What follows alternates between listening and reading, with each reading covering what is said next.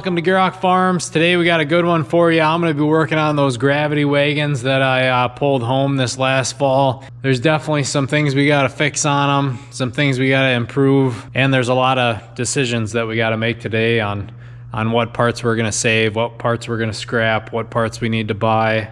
So we're going to pull this feed wagon here, our dump wagon, out with the 7405, unhook that in the other shed, and then go grab those wagons and pull them in here right next to the tools in our main heated shop here. So super cold day today, so it's a decent day to work in the shop. I'm gonna throw the camera outside here, and I want you guys to pay attention to all the water vapor freezing and, you know, the mist as we open the shop door here. And I think it's a good gauge to show how cold it really is today. I think we're -10, -15. It's pretty cold today.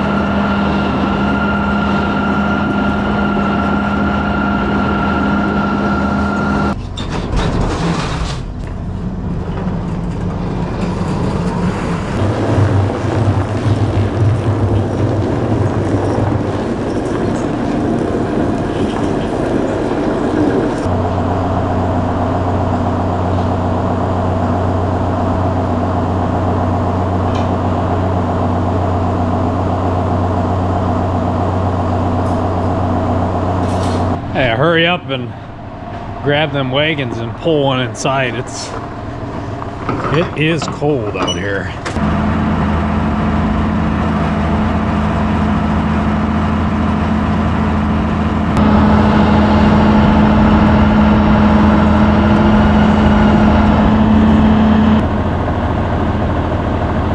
We're gonna have to go get some tools, get the drawbar out of the snow.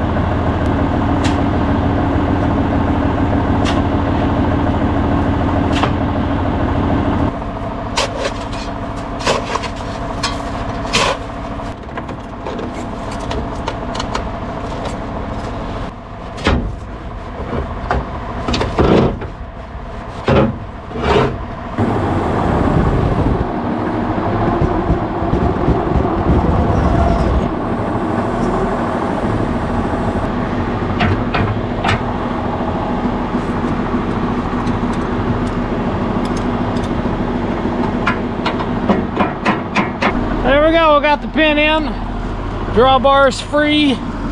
Now just to break the tires loose here with the tractor. Hopefully we don't break anything. Hopefully everything just gives way.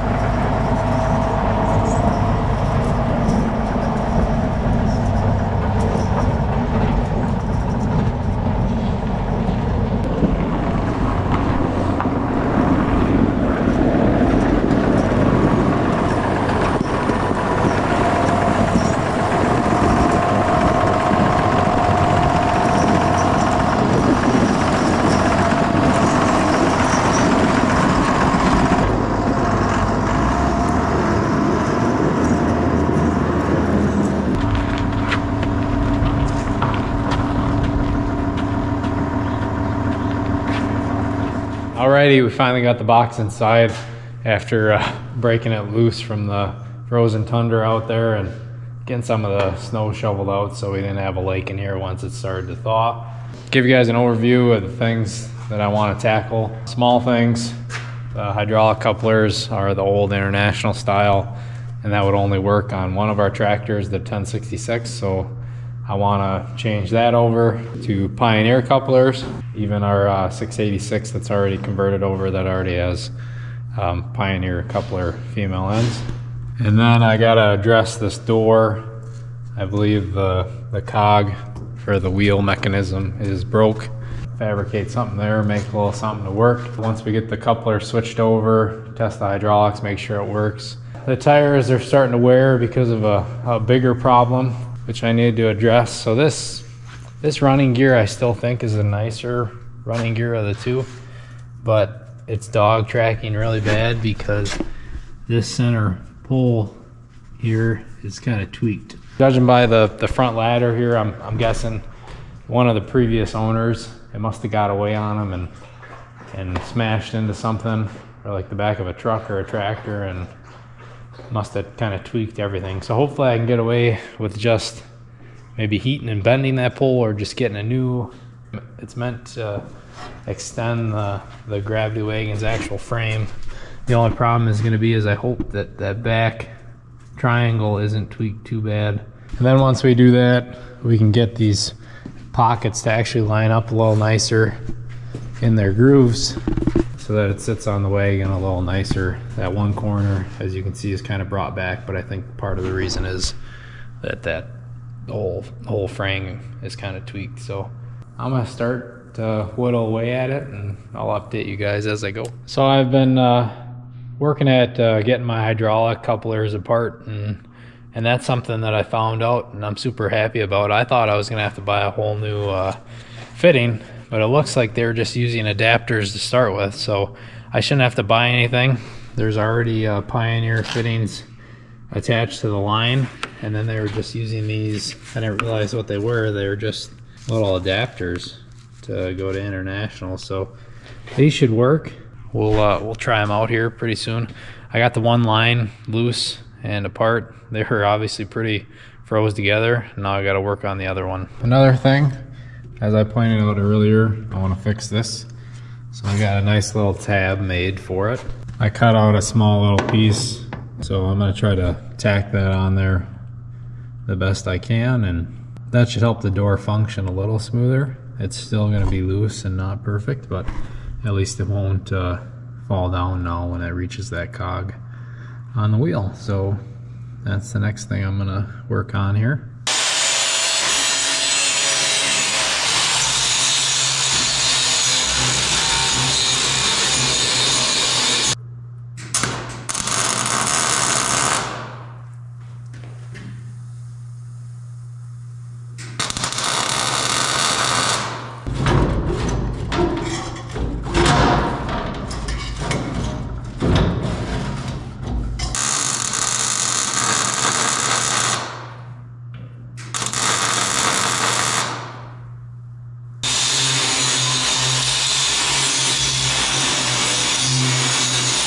So there's what I ended up coming up with. It works. It catches a little nicer now, so main thing, just so it ain't falling back down all the time on us. I'm gonna try bending in this tab here on the back side of the door to maybe help snug all that up. All right, I think I'm done playing around with that door. I think I got that tightened up as much as I care to mess with. Now it's time to see if these hydraulics work. Fingers crossed. So how that works is you're using your hydraulic flow off of your tractor, and that could be your tender tractor or your planting tractor. And then there's a valve up on top here which will adjust your flow, and it looks like it's all the way one way, so I'm guessing they're using the flow on their tractor to adjust how fast the auger ran. But you could also adjust flow there. It's not a very big hydraulic motor. Hopefully everything's loose enough in there and she flows out real nice. Another thing too, you know, it's obviously been over a year since the farmer that I purchased it from used it last, and the hoses got, you know, some scrapes in them, cuts in them, so hopefully they hold fluid. That's another good reason that we're running this test now while we're working on it. Okay, I got the auger spinning, or at least it looks like it from the top half, but we aren't getting our product to feed on in. So hopefully we're just plugged here at the bottom of the elbow, and that's all that's going on.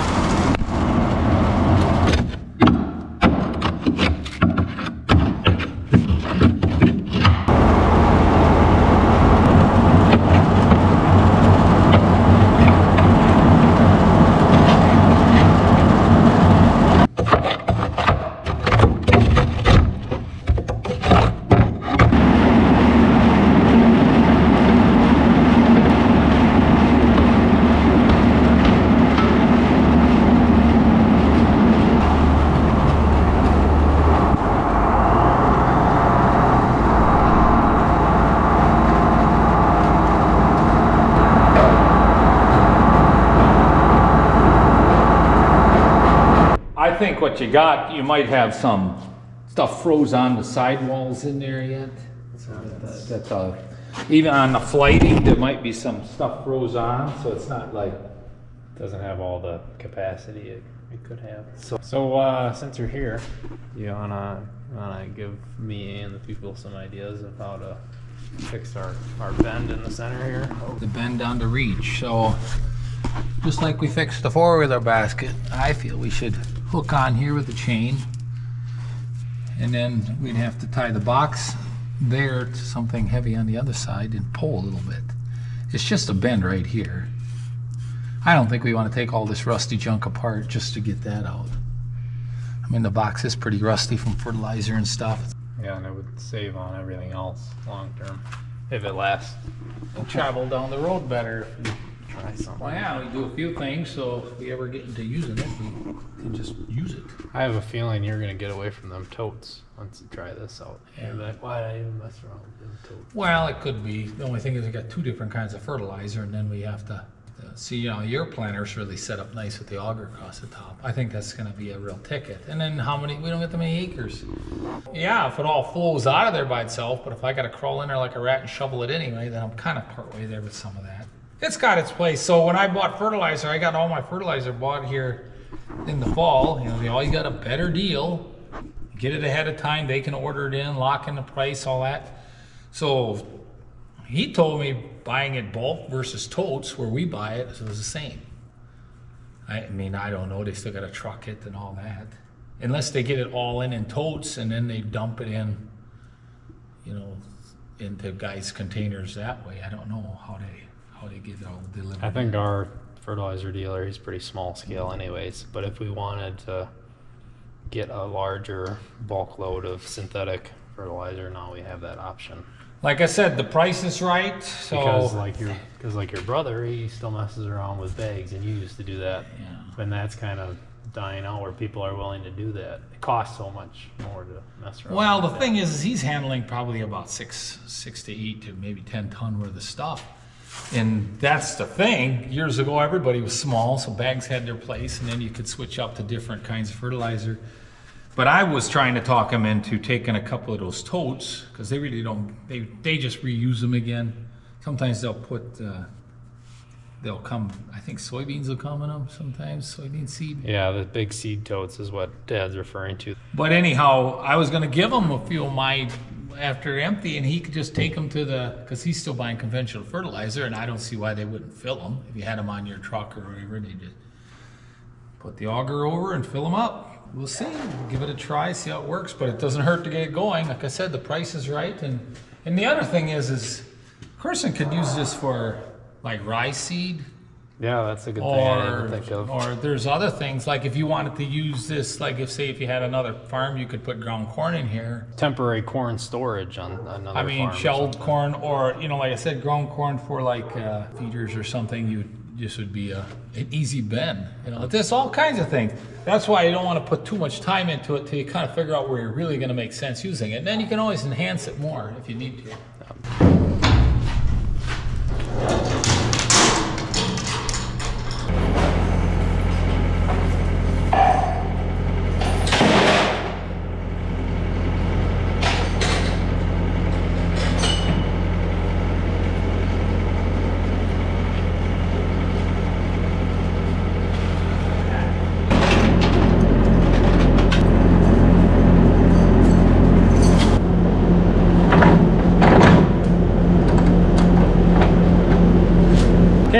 just got her all chained up. We got a chain going from the skid steer to the main bar in the middle, and then we're gonna chain the frame of the wagon to the manure spreader as kind of like as a weight, just to hold it there.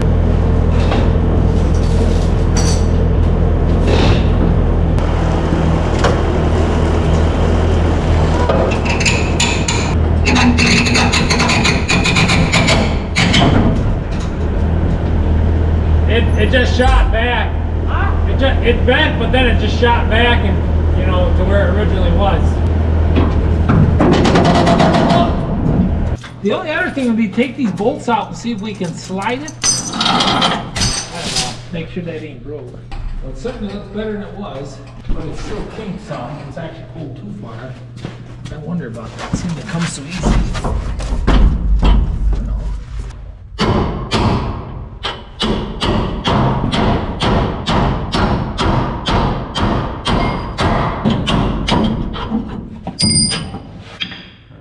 Half-inch bolt.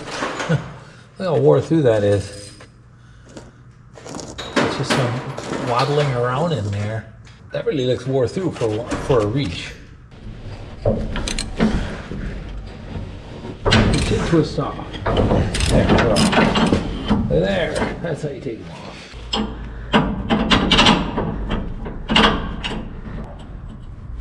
Otherwise, you take a grinder to it after it goes through. We just gotta get the nuts started.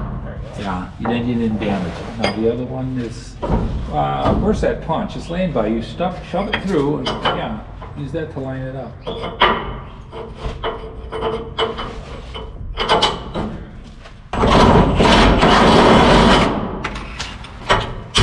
There. You can't squash them. Yeah, that one can be snugger than this one. I don't know if we'll get double on there. I think that's tight enough on that one. We got another nut here somewhere.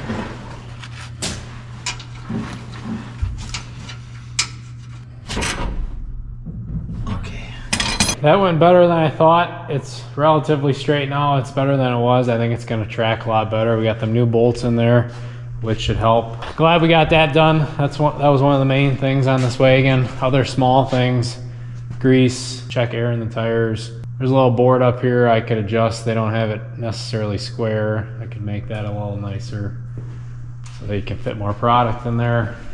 Otherwise, I think we're about wrapped up till we actually start filling it with stuff. Because when it comes to leaks, you know, you could spend all day patching small holes here and there, and you don't really know until you start putting actual product in there. Tidy it up with some of them small things, and then we'll throw it outside. So let's get to greasing, and then I'll move on to working on that wood up there.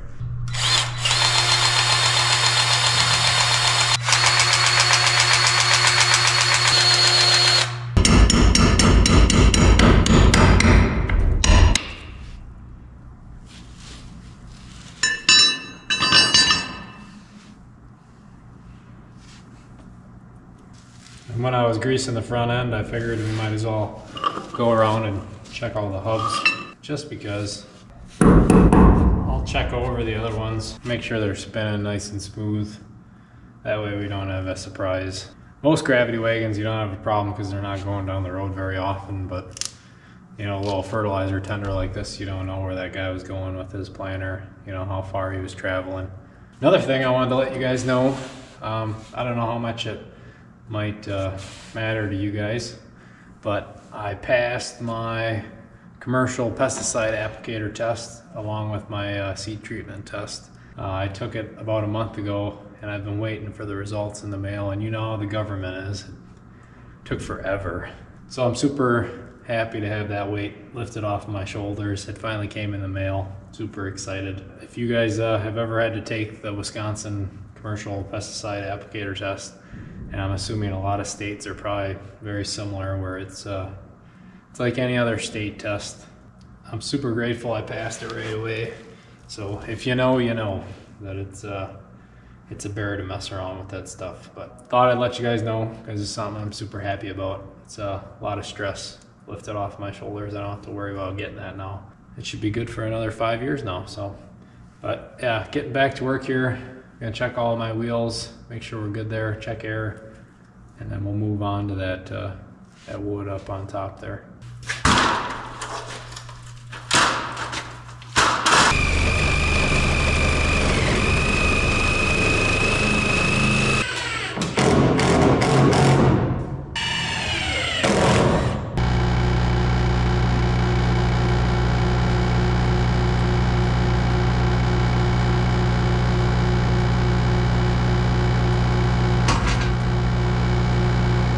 All right, we're gonna call that project wrapped up.